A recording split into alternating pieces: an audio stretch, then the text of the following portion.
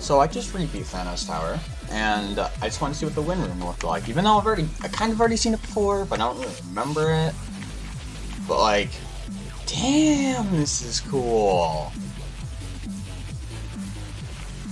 Thanos Tower. Look up. I don't want to press those buttons. Look behind you when you finish to go across the Thanos Bridge. You deserve the wind pad. Or touch the wind pad, you deserve it. With the power of all 5 Infinity Stones collected, this wind pad is 5.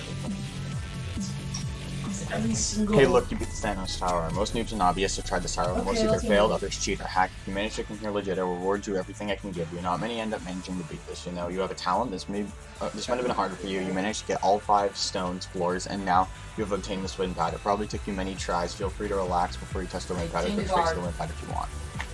But if you fluked it, I don't know, good job on having good luck. I'm joking, go to hell. Nice!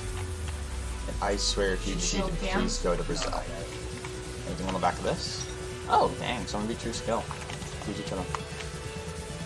The Thanos Bridge.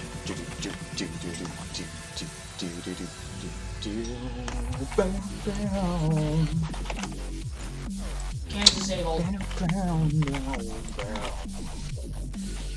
Why did you this one? Okay, I obtained 2 cops. Why did you Then I can kill the rest.